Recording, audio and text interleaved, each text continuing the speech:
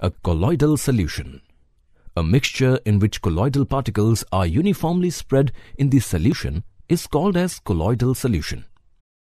Due to smaller size of particles, the mixture appears to be homogeneous. But actually, a colloidal solution is a heterogeneous mixture. For example, milk. Because of the small size of the colloidal particles, we can't see them with naked eyes. But these particles can easily scatter a beam of light. Tyndall Effect. This scattering of a beam of light is called the Tyndall Effect. Tyndall Effect can also be observed when a beam of light enters a dark room through a small hole. This effect happens due to the scattering of light by the particles of dust and smoke in the air. This effect can also be observed when sunlight passes through the canopy of a dense forest.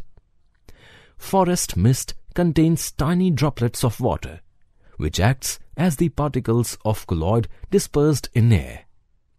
Properties of a colloidal solution. A colloid is a heterogeneous type of mixture.